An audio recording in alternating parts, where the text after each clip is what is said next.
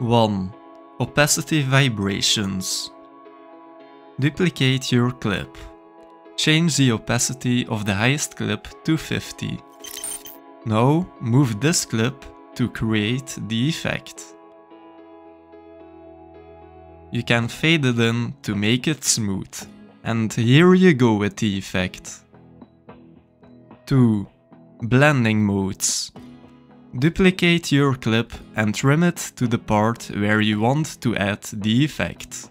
If you select the clip, you can choose different composite modes. I'm going to take Add. This mode blends two clips. I'm going to make it a little bit shorter. It looks like this now. Add a fade in and fade out. Now we have this result. 3. Flashes. Create a solid.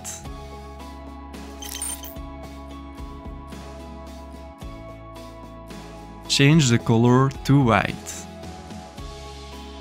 Now we are going to place some cuts on the solid clip.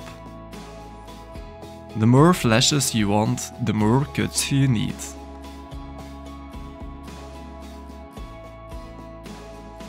Eventually delete some to create the effect. Here we have them, the flashes. 4. The color warper. The purple light that you saw wasn't in the recording. Duplicate the clip and go to the color grading. Make sure that you stand on the highest clip in the timeline and that you're in the color warper section. By dragging the center point, you can add a color. I'm going to take purple.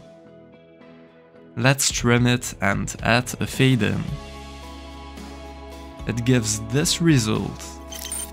Let's trim the end and add a fade out. Now it looks like a purple light is in the atmosphere. 5. Fusion transitions. These are transitions that are built inside DaVinci Resolve.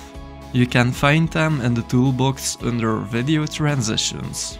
Transitions are tools that you can use when two clips are placed next to each other. I'm going to place some cuts in one clip so that I can add the fusion transitions there. This way I can show some of my favorites.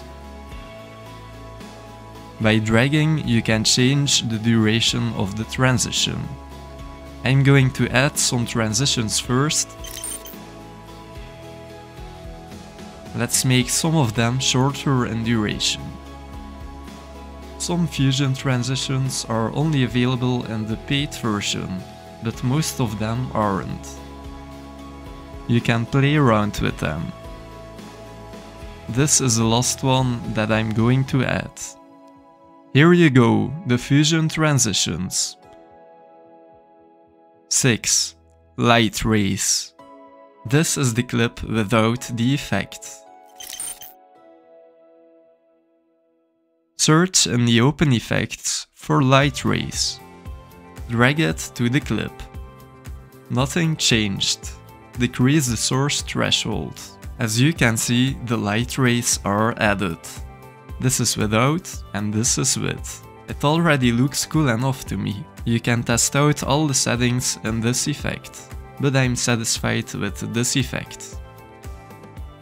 7. Blending different clips. The band consists of 4 members, so I have all of them on top of each other in the same length. This is the first clip. This is the second clip. This is the third clip.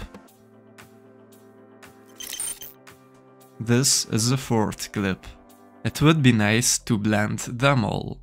Go to Composite and choose a blend mode. I'm going to take Add for them all. The lowest clip isn't necessary, as this is already visible. That means that we're ready.